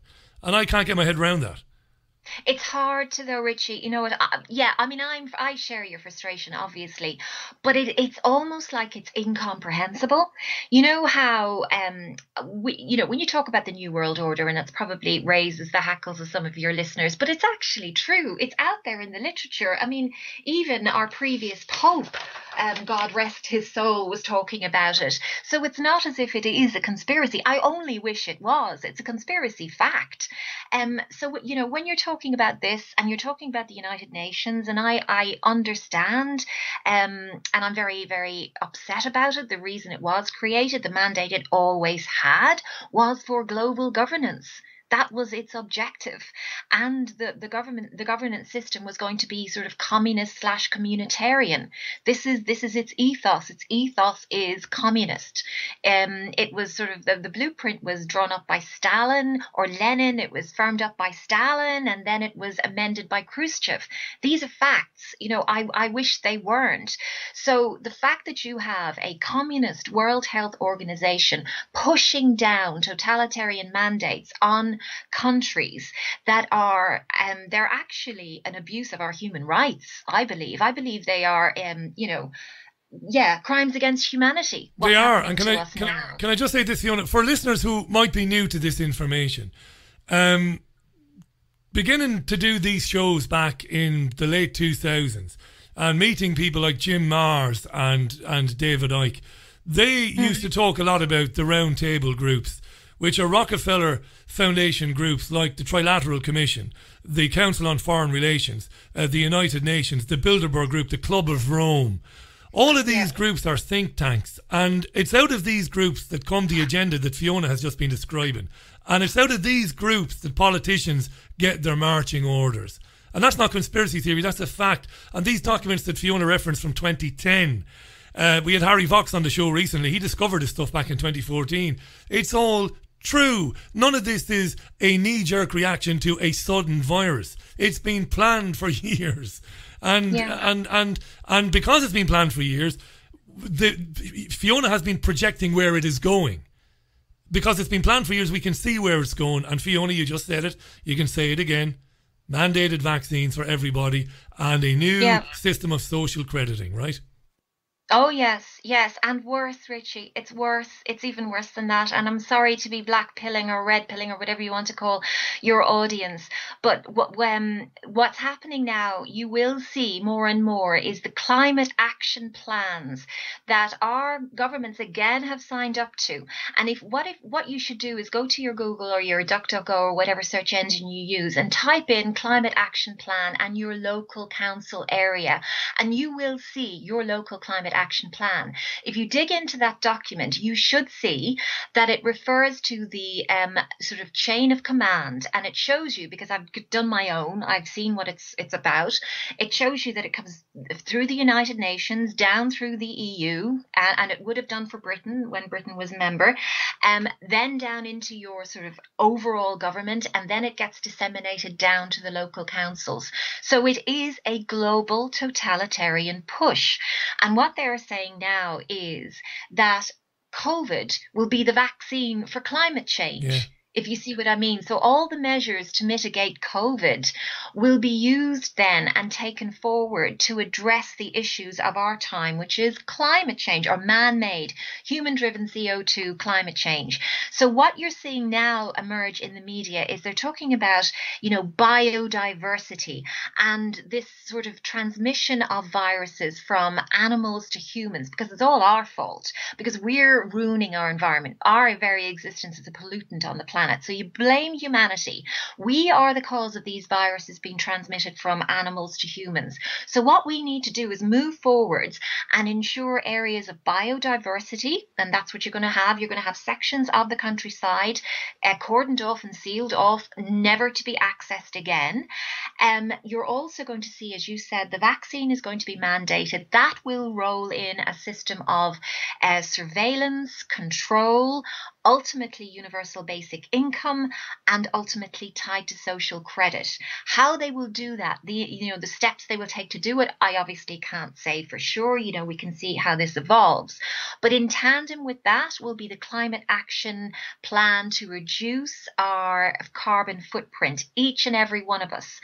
And I've even seen that Al Gore has come out now to say that using artificial intelligence, what they're going to try and do is actually track CO2 emissions down to the individual. So they will look at you, Richie, and say, okay, how much energy have you used? How much water have you used? How much electricity?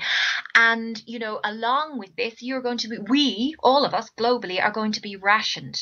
Now, I haven't even begun to talk about the Great Reset. So if you go onto the World Economic Forum, your listeners, and you will see the Great Reset in lights there. If you go into the COVID response or COVID action plans, you're going to see layers upon layers of planning that went live just after COVID was declared a pandemic.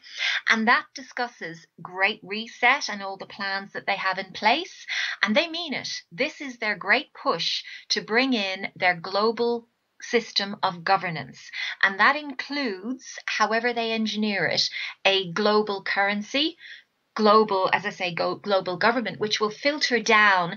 And I believe, now this is just me surmising, that we will end up having a kind of a mayoral system in our regions, they will just sort of implement the diktats of the global government. So we won't have government nationally anymore. We will be under governance. So therefore, I posit to you, Richie, that Boris Johnson, that our new Micheál Martin, they're puppets. They're just doing what they're told. And in fairness to Boris, not that I can say with any degree of certainty, but it looked to me from the outset that he was very uncomfortable with what he was having to do. From the word go, yeah. When they announced the lockdown, I said on this very show, when he announced the lockdown, I said he looked like a guy that was under severe duress. He looked like somebody that we couldn't see the person, but off camera there was a guy with a gun pointed at his head. To me, that's how it looked. Yeah, that it was dawning on him. Yeah, I believe that too, because honestly, you know, in so far as these people have been groomed and put into place, and they've all signed up to the globalist agenda because they have to, otherwise they would be removed, Richie. You know, and I don't know whether you have said or somebody has said that Keir Starmer, when he comes, will be worse, and I believe so. I believe he's waiting in the wings to come and push this through further and to really cement the agenda home. That's a very good point. That as Blair continued the policies of Margaret Thatcher, but on steroids. Yes, I can see that happening. I think it's inevitable that Starmer will win the next election. I think that's been decided already. And these things that you've been talking about will happen. I have this nightmare, and I mentioned it on the show weeks and weeks and weeks ago. Actually, before the COVID thing. Before the COVID thing, I suggested that in the near future, I mean, you brilliantly described social crediting in terms of our houses will soon basically be smart houses. They will be. And every device in those houses will be communicating and sending signals to a local hub. And through that local hub, they will know if you've got red meat in the fridge, well, you've got too much. If you're eating too much of the wrong stuff, as you said, if you're using too much electricity or too much water, you might find your social credit score will drop as a result of this. But I had this idea in my head that it won't be too long that I live on a street, I'm on the odd number side of the street, right? So I'm on the 3, 7, 9 side of the street. It won't be too long before it'll be, right, this side of the street can take their cars out on the weekend this week, but not next week. Next week it'll be across the road. And I said to you off air today, a lot of people on telly today and yesterday saying, it's so clean, it's so wonderful, it smells so nice, the air is so good because of the lockdown. We need to keep some of these measures, these planetary saving measures in the near future. I think you're onto something. I do want to say though, it's 17 minutes to the top of the hour. We're going to go for another 13 or 14 minutes. This Global Action Plan, this Rockefeller Foundation stuff that you are hearing from Fiona Marie Flanagan, it is all true. It's not conspiracy theory. It's not the imaginings of a bright academic who's lost the run of herself. It's a fact. And you know, your academic background is really, really useful. As a researcher, it's great to have somebody like you with the academic background to look at this stuff, to disseminate it, to analyse it, and to talk about it. I want to use some of the time we have left. And there are times when I would go over, because I can do whatever I bloody want on this radio programme. We could go beyond 7. But for reasons I can't get into today, we can't do that. But we will have you back on ASAP to continue this. But in the time we have left, I do want to get into that paper that you tweeted today about 5G and coronavirus, if you don't mind, Fiona, because it's important as well. Okay. Yeah. What do you think? Yeah. Tell us about this paper, which is peer reviewed, and it is by legitimate and qualified men who've looked into this. Go ahead. Yeah, I mean, you know, just to sort of say that I have, okay, let me roll back a second. I subscribe to the view that EMFs have an adverse effect on biological organisms, i.e. humans and animals. I believe this to be fact. If you go on to the PubMed peer-reviewed literature, you will see that it's there. Dr. Sharon Goldberg is a very, very good source on YouTube if anyone is looking, and she has given a deposition and she has explained. So, you know, originally I was I was interested, but it was almost like I didn't want to know, Richie. Yeah. Because, you know, when you think, oh, everything is toxic, and I love tech. I mean, you know, I've always enjoyed tech, and I was the last person who wanted to think that this could be damaging to us. So, you know, as this went on, okay, so therefore I'm suggesting to people, and what I'm saying is we're not all the same. We all have different propensities, different biological makeup, so we'll all be affected in different ways. Some of us may not even be affected at all. But once the virus struck, and I was privileged enough to be able to talk to Professor Dolores Cahill, and I actually, together with Rowan Croft, and you may know Rowan, we both interviewed her when she started to speak out. Very good interview, that. Very good, very important interview, that, yeah. It was I was so stressed about it because, you know, yes, and she's gone on and she's gone public, and we are so grateful to her over this. You know, she's basically critiqued the lockdown. So to get back, but she didn't go. Obviously, she didn't go into 5G. But this has been something that has concerned me, and independently, I've been doing research as to the key 5G frequencies. You know, the 60 gigahertz frequency, which is supposed to be interfere with oxygen absorption, and is supposed to destabilize oxygen molecules, which makes it harder to bind to your hemoglobin and therefore transport around your body. So I've been going into that.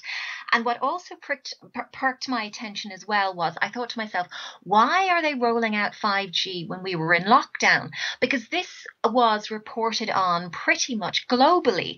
And I say to you that 5G technology is absolutely fundamental, as you have said too, to the Internet of Things, to the smart city, to the smart grids, to monitoring and surveilling each one of us and our energy consumption, to our electric vehicles. Because Richie, as much as you'd like to be even given the odd side of the street to drive your car, let me tell you, you're not going to have a car. You're going to have an electric vehicle, and even after that, you won't be able to have a car, because we'll all be on the universal basic income and we're not going to be able to afford any, and they're not going to permit us to drive it. But that's another story. That's down the tracks.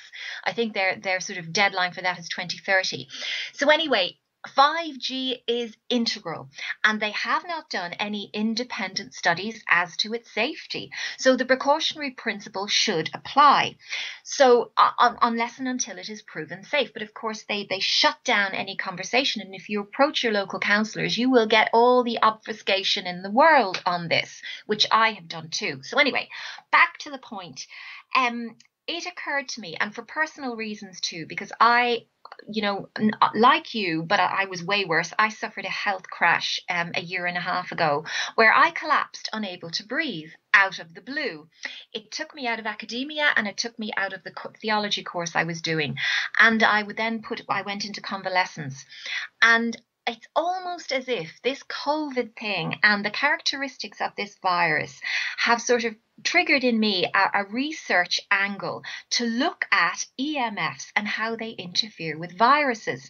And there is existing research which suggests that electromagnetic frequencies, and we're talking about, you know, again, 2G, 3G, 4G, can activate a viral response within your body, and it can almost activate viruses that are lying dormant there. For example, the Epstein-Barr virus, which was activated in me.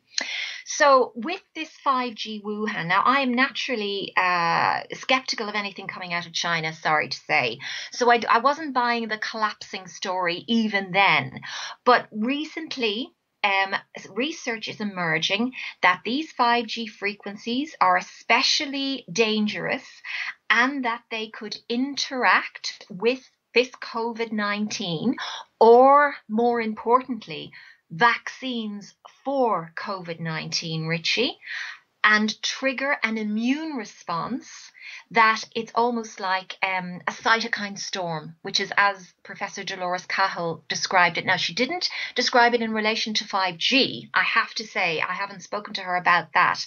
But research is suggesting that there is a correlation that is worth exploring in more detail. And again, they're doing some mapping. And again, I'm not saying that this is you know, anything to sort of hammer home, but there does appear to be a link between 5G rollouts and very severe incidences of COVID-19. Now, I am beginning to think, and it's that there may be different strains of this darn thing already, Richie. You know, because the thing mutates, viruses mutate. So we could very well be dealing with a pathogen that has different strains around the world, because I do know someone who's in the Middle East and who had COVID and who had a particularly nasty form of it. And actually, I know two people in the Middle East who've had a nasty form of it. So I'm, you know, and 5G is very, very active in the country that they reside in. Anyway, so this research does suggest that these frequencies activate a viral response within us, and that we should be very, very concerned about any vaccine that we are mandated to take, and what that will do. Now, again, I'm not saying it's going to keel us over, but we need to be mindful that it could weaken us, and that even a recovery from COVID-19 in the presence of an environment that's increasingly radiated may very well mean we get recurrences. Isn't that interesting now? This is interesting because obviously this week and last week the UK government started doing interviews and began to talk about their new discovery that COVID was having a very long effect in people that seemingly had recovered. So they said, don't think you'll get over COVID. They said, we're finding people later on who've got heart issues, they've got lung issues, they've got kidney issues, they've got brain issues, all this stuff. And my other half, who doesn't get involved in the show, is interested from time to time, but has her own life. She was sitting there, and out of the blue, she said, they're getting their excuses in early about what the 5G will mean for people when it is rolled out everywhere. And I looked at her and I thought, yeah, that's a very smart thing to say, no pun intended. That's a very bright thing to say. That would make sense, wouldn't it? You start talking about these things now, and then, of course, people begin to experience them. It might be because of their exposure to 5G radio waves, but it's easy to say, oh, no, it's actually the delayed after effects of COVID, like we told you 6 months ago. Wow, this is where we are. Yeah, you see, and it's impossible to prove, Richie. You know, we're sitting here, but I think we're doing the right thing by looking at all environmental factors that we are exposed to, because it would be a dereliction not to. I can't understand. I mean, as much as I don't want to acknowledge it, but I still feel that it's incumbent upon people to consider these factors. And as I said, not all of us are going to react in the same way. So we have to be mindful of this. And the thing that really worries me is, given that we have the research there already, it's not even open for debate, according to Dr. Sharon Goldberg, about the effects of EMFs more generally on human biological organisms. What about children? Are they rolling 5G out in school situations? Do they have 5G operationalized in hospitals already? Are they activating those ventilators that they're putting people on? We need to ask these questions. We need to understand where this technology is actually being rolled out and activated, because the stock response I get from the 5G advocates is, oh, you're a conspiracy loonball because you're going on about it's not 60 gigahertz, this magical frequency. And it may not be, Richie. Absolutely. But that doesn't mean that it's not on any other one of the, absolutely right, ionizing Fiona. or the water molecule destroying 2.4 gigahertz, 5 gigahertz, 6 gigahertz frequencies. So it's all kind of deflection. And, if they prove you wrong on one point, they say, oh, you're a tinfoil nut job, so you're not worth even talking to. Look at you with your 5G nonsense. So we're in very, very dangerous territory. And the fact that you're even speaking about this is to your credit, because anytime I tweet with 5G and COVID in the one tweet, I automatically get a warning. You get a warning now, do you? Yeah. Yeah, well, it sends me on Twitter. It's funny that, this programme, I've been speaking to people like Ola Johansson in Sweden, Chris Busby, going back years and years and years. We've been, not we, because I'm just a presenter, I'm just a journalist, but my guests for years now have been raising the alarm about this. It's getting traction now because now it's happening. But you made a very good point. Non-ionizing radiation, EMF, have represented serious problems for human health for years. The evidence is all there. And as for 5G, there are hundreds of peer-reviewed papers saying that to not properly test this is a travesty, and that it will have a huge impact on people. Again, only weeks ago, Busby was on this programme saying that it's going to be catastrophic for human health, and particularly for the health of children. We've got about 90 seconds left on the programme today. Fiona is on Twitter. It's at Fiona M. Flanagan 1, at Fiona M. Flanagan 1. Next time you come back on, hopefully in early August, you might come back on when you have a bit of time. We'll do a bit longer to give us more time to flesh out more of the things we didn't get to get into tonight, but we covered quite a lot as well. Great to see you involved, Fiona. Great to see you putting information in the public domain in a very succinct and a very, I would say, cerebral and very professional way. It really is very good and important. And I'll give you the final word, by the way. So we've got about 60 seconds left. Final word to you. Thanks for giving us your time today. I've enjoyed having you, and I hope you'll come back. Final word to you, Fiona Marie Flanagan. Form networks of like-minded people who can help you out, so you can help each other out when we go into full-on lockdown in the autumn winter. I'm very worried about what's coming down the tracks, everybody. I wish I wasn't. And you know what? If I'm wrong, I will sit here happily and say I was, I got it all wrong. Yeah. I pray to God I'm wrong, but plan for the worst. Brilliant, Fiona. Again, sincere thanks for your time today. I didn't give you a lot of time. In terms of, I didn't give you much notice. So lovely that you came on today. Oh, it's my pleasure, Richie. And keep up your great advocacy and your great work as well. And please, God, we can talk, in the not too distant future. It'll be very soon, Fiona. Thanks a lot. God bless. That was Fiona Marie Flanagan. It's Fiona Marie. It's Fiona M. Flanagan 1 on Twitter. Check Fiona M. Flanagan 1 on Twitter to follow her there. And if you put her name into YouTube, you will find the interviews that she did with Professor Dolores Cahill we say in Ireland, Cahill you say in Philistine country. I tried to get Professor Dolores Cahill on the programme. She didn't want to come on this programme. I think it might have been because of the backlash that she'd received in the Irish press. That's fair enough. We don't hold that against anybody. Thanks so much to Simon Dolan in hour 1. Again, thanks to Fiona. Thanks to you for listening. Do enjoy the rest of your Wednesday. I'm back tomorrow. Richard Willett, the filmmaker, is back on this programme after a long time. He's recently released a film which is very, very interesting.